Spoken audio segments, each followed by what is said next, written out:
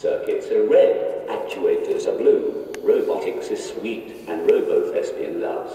Oh, hi. Did you like my poem? I loved your poem. We are here at the robotic revolution at OMSI, where the robots have definitely taken over here in a good way.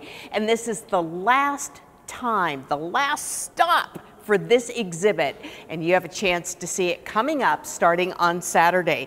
Joining me now to talk about it is one of the original designers out of the Chicago Museum of Science, John Beckman.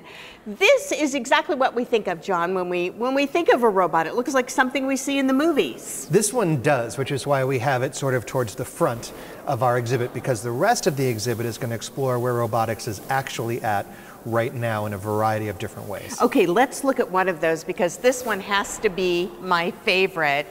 It looks like a little seal. Tell me about it. Steve, maybe you can come around and see its darling little face. Yeah, so this is Paro.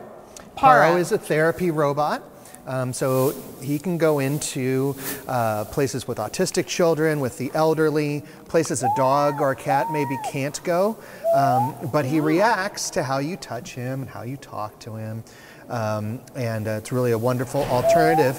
And then something else where you're trying to make them a little more, I don't know, relatable for humans is these, which show expressions, right? Right, so we talk about social robotics and the opportunity for robots to express things in a more human-like way. It's mimicking you, isn't it? So if you come around here, you Yeah. can see it's picking me up on the camera. I'm gonna try to go from two extremes.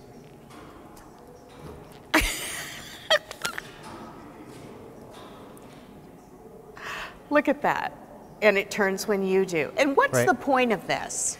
To make, again, the robots a little less threatening. And robots are nothing for us to be worried about, right? Absolutely not. If you're ever chased by a robot, just walk up a couple stairs and you'll be fine. They can't even follow you. Speaking of moving, let's take one look at one last one. But you have to think about why it looks like a giant spider.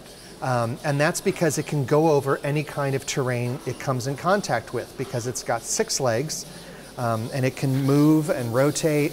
And it can raise those legs actually a lot higher than what we're doing right here. So it could come and save you or find out you're trapped somewhere. So why are robots important for kids to learn about? Robotics right now is sort of where the personal computer was in, say, like 1980.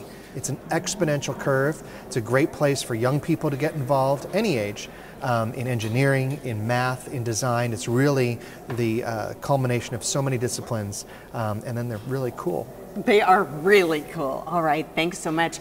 So here's the deal, you guys. You can see this basically from St. Patrick's Day to Labor Day here at OMSI, and it is remarkable. Make sure you plan a whole day to see it all. You can find more information on OMSI at EDU.